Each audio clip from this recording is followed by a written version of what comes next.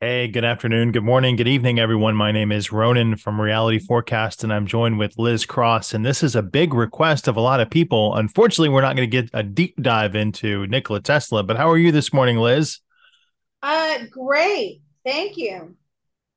So, over on your Patreon, patreon.com/remote viewing and beyond, you give people the opportunity to ask questions of you. And there are some other videos that are posted that aren't live on YouTube.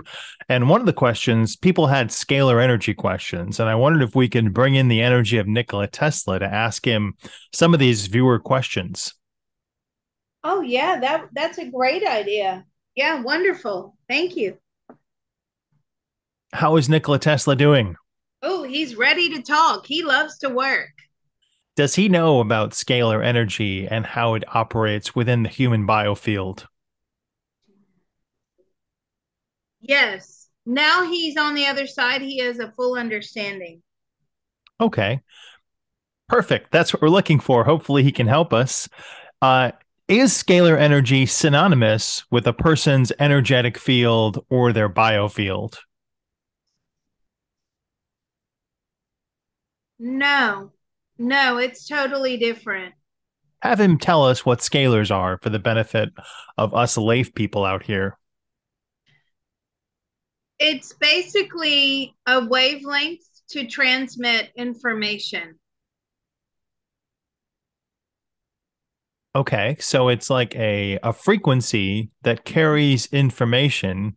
Does it have the ability to rewrite our biofield here on Earth? Without being directed, no.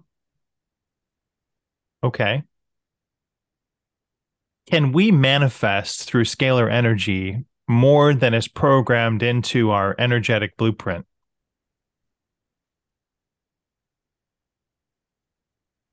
It's a cleanser. So it has to be, you can help facilitate the manifestation through cleaning out. You have to clean out the blockages. Oh, perfect. The next question deals with blockages. How frequently do we need to use this scalar frequency to cleanse our human aura or biofield? I like that question. On a daily basis. And does it have the power to clean out pathogens, out toxins, out years of like eating poorly? It can do whatever you want it to do as long as you direct it. Now, when I say daily, that's the optimum. That doesn't mean that people that use it in intervals, it doesn't work. But he's saying to me the most optimum is daily use. Now, this is not an endorsement, but there are devices you can buy. Someone said a Spooky 2 amp coil, the Genius biofeedback. Do these actually work according to Tesla? Some of them, yes. So the spooky two, it takes a lot of adjusting, a lot of learning, a lot of like mastery. But yes, it can work for you. Can you make your own? No, I mean, can you make your own? Not unless you're highly skilled in that way.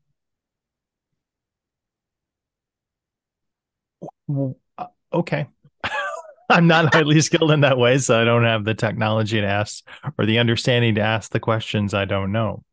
Uh, Right. is is harnessing this power being withheld from the general population, according to Tesla?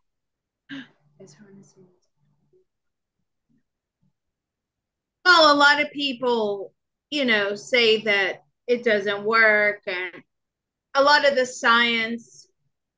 But if you look at any research project, right? Because I've worked in medical research for many years, there's always a pro and there's always somebody that comes along and says, no, actually, no. So they just test the theory out in a different way. Um, they're not comfortable with this. All right. Does scalar energy itself have a living consciousness, or is each individual effort you make towards it develop a consciousness? Yeah, scalar has a consciousness and you can adjust its consciousness. No, that's not right. He's shaking his head. No. Okay, what do you mean? You can direct its consciousness to work for you, but its consciousness is pretty open. I mean, it's just kind of waiting to be told what to do. Do you need a device to work with this scalar energy consciousness, or can we do it from our own human shell? You don't need a device, but obviously, so I think we uncovered this before. Like there's an ebb and flow in scalar, the natural scalar out there. So 1 minute it could be really big, the next minute it could be small. Whereas a manufactured scalar is a constant stream instead of the natural ebb and flow, like, you know, where there's an abundance and then there's, that's balanced out. But Okay. basically, we're taking electricity and we're taking that form of energy and turning it into scalar energy. So it's a constant stream. Okay. So we can use our own physical body to do it. Someone asked, what is required to collapse scalar or infinite energy into its manifestation form?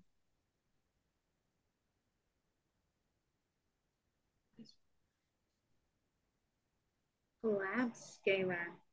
I don't feel like we can collapse it. I don't understand what they mean by that. Okay. You can buy antennas that you can plug into your mobile phone. They convert an audio file into a healing session or into scalar waves. Are those useful or a waste of money? Those don't work. Yeah, I didn't think they work either. What is able to make our bodies more receptive to scalar healing waves? Opening the chakras. Can Tesla suggest some steps people could use to open those chakras? And do all of them need to be open at the same time? And I don't know enough about chakra opening. The more that, the more that are open at one time, the more beneficial you can, or the more beneficial it is to receiving the scalar healing, receiving the scalar energy.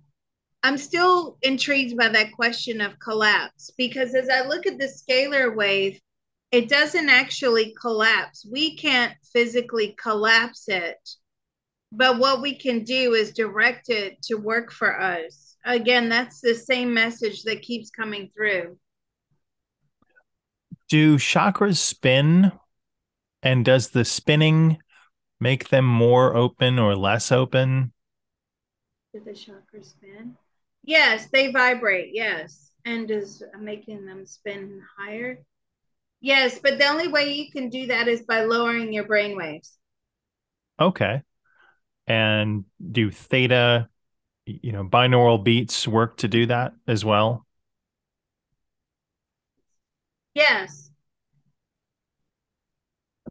Someone asks, is there a method or to measure or deduce how effective a particular scalar wave effort is for them, like muscle testing or, I don't know, remote viewing that manifestation?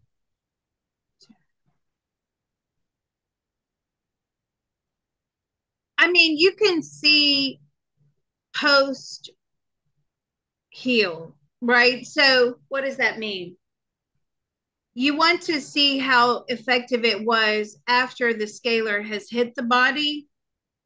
and you've directed it to do what it's supposed to do, you can measure it in that way. Yes, you can use remote viewing. Yes, you can use muscle testing. Um, you can use meditation if you're able to like go into a hypnotherapeutic state and you're gathering information in that way. So but it really needs to be after the event as opposed to before the event. Okay. There are a lot of questions about soundtracks for scalar healing. Can you embed scalar healing within audio tracks or not? Absolutely, yes, you can. And they also say sometimes they listen to a track 4 or 5 times and then it loses efficacy. Is that a symptom of the scalar? Do you become accustomed to it and need to change it? No, that's resistance. So that's the body's natural pushback resistance to the healing. It doesn't lose its effectiveness, but there's obviously natural resistance there. There are a lot of scalar devices Oh, that are expensive.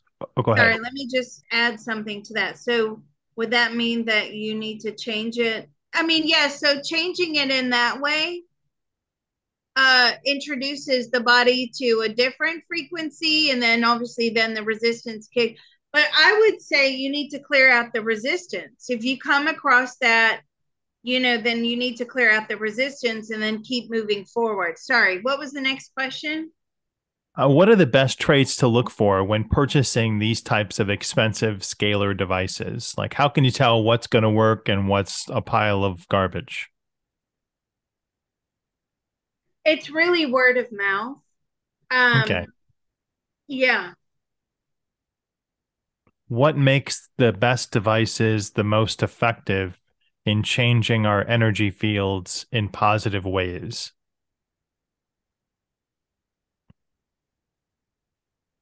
So, what makes them the most effective?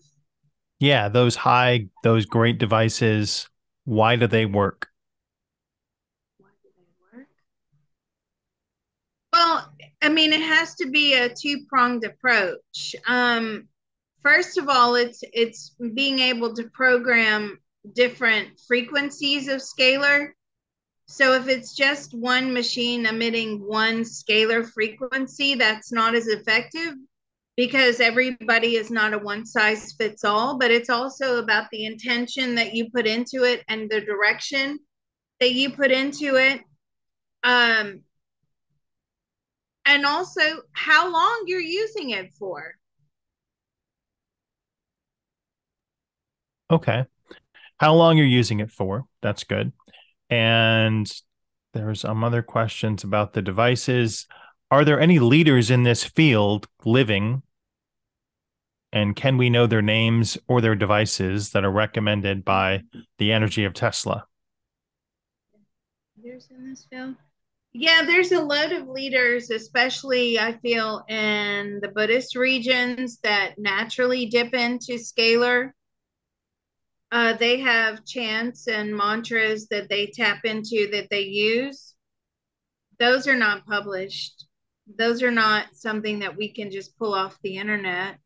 But I also feel, what about the spooky two people? Are they? I mean, they're leaders in the field, and not really endorsing them, but I would say play around on the Facebook pages and the forums where spooky two. Those people are so helpful. Oh my God, they answer the questions.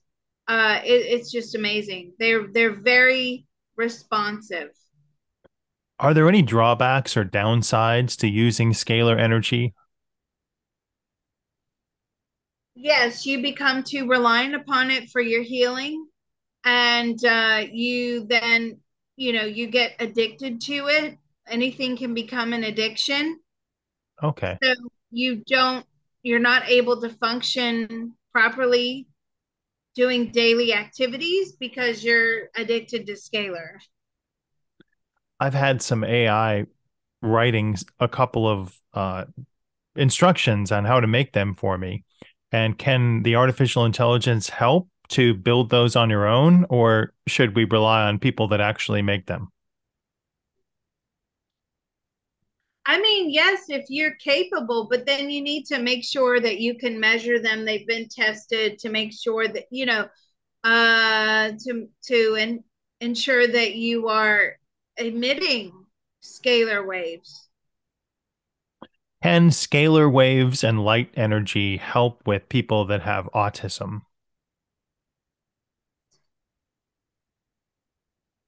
Absolutely. Scalar light is used for one eye found to find another. It says, can scalar light be used to send information to a specific person by way of energy transmission? So could you embed like something into a scalar wave and then push it out to somebody else? Would they act on that or would they not? It would be a subconscious pushing, but that's very possible. So I like don't for a want, oh, sorry, I don't want people like trying to influence with scalar right. waves because that's not good. Yeah, that would get pushed back to you. I was Yeah. thinking more of like a global consciousness effort to try to visualize a certain level of acceptance or critical thinking in a group of people that aren't necessarily capable of that. How would that work out? Would it That raise them? Could it elevate their consciousness? it can, but it would take a long time depending on how big the group is. Okay. Someone asked, can scalar light, I think they're confusing scalar light and scalar energy, be used by the malefic to transmit malefic messages to the mass population on the 3D Earth plane? I don't know what malefic means, but that's kind of what I was asking about before. It would take a long time. What type of information can you get, or what type of healing can you get through scalar energy, according to So Tesla? they're basically asking, can you transfer like bad messages from one place to another using scalar? Yes, but I would be very cautious of doing that because of the karma that will come back on you, right? Yeah. I mean, eventually that comes back full circle, and I wouldn't want to be in the fire line when that one comes back. Sorry, what was the second part of that question? What type of information can be transmitted and what type of healing can you get using scalar energy and scalar healing? Well, any type of healing that you want, as long as it's, it's not easy. It's not easy. These machines, you have to work with the programming, you have to do a detox, you then have to change the programming to then, transmit or the healing within you. It's an art form. It really is. Um, you can heal just about anything you want to as long as you make sure that you're doing it properly. Also, it's a process. And you have to heal in layers, he's saying to me. So if you're just going in there at the root cause, you can heal that particular bottom layer, but it may not have a knock-on effect to the other layers. It's almost like you have to peel in layers, like peeling an onion. You have to heal the outside before you heal the inside. And can we heal all of those using scalar energy, or do we need to rely on other methods as well? Yes, I mean, you can use scalar energy. Yes. Someone But says, then, I've done scalar with Atlantis scalar because it worked in unbelievable ways. yeah. Does Eric's participation somehow make it more accurate and powerful? Yes, because Eric is giving the information of what needs to be healed and is facilitating that healing. Okay. And are there other entities out there that could help you that have the same goodness in their heart that can help direct that energy more efficiently? Well, Tesla, Thank you, Tesla. Does scalar energy live in the quantum field or in the ether? AETHER. it doesn't live in the quantum field. No. Is it like a quantum field or crystalline grid? No, it exists separate.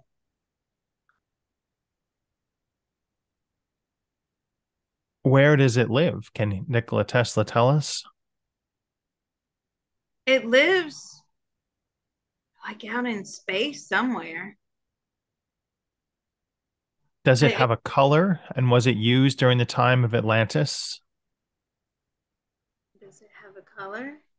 Yes, it does have a very faint sort of purplish color, but it's naked to the human eye. And was it used during the times of Atlantis?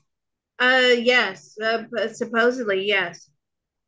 Did the original pyramids use scalar energy? The original pyramids. No, Did his Wardenclyffe Tower, here I'm going to get a picture of it, use scalar energy?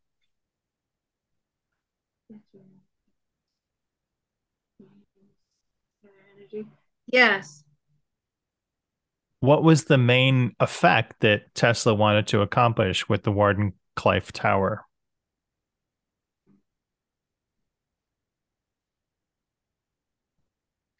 To be able to send messages, to be able to reach people, to be able to increase and elevate the consciousness. Does he feel like he was intentionally shut down when they figured out that was his intent? Yeah, he was being blocked. How does scalar energy healing work when a healing practitioner uses a script or affirmations to help their client? Does it need to be unique each time? I think is what they're asking. It needs to be catered really to the client.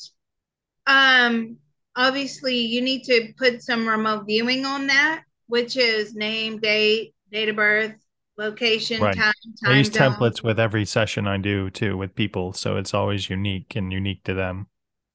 Right. So, and then you have to work in layers. So you have to go in and figure out what the first layer is. Then you Yeah, go it's out not a and one figure. and done. You definitely have to work at it. It depends. Like some things are one and done that are just on that outer layer. Uh, and it depends upon the script. How deep does the script go? Can scalar healing be used to replace exercise? No. Can it be used to make you a competent medium?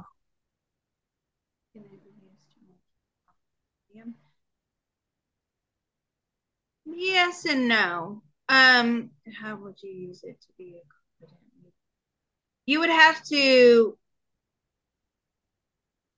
separate the brain waves from the consciousness. So I feel like the person asking has trouble separating brain waves and consciousness.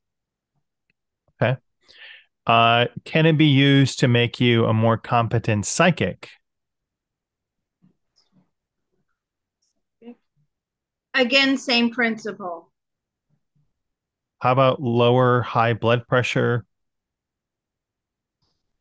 It can help, but it can't take care of it on its own. That has to be a multifaceted approach. It has to have, like, lifestyle,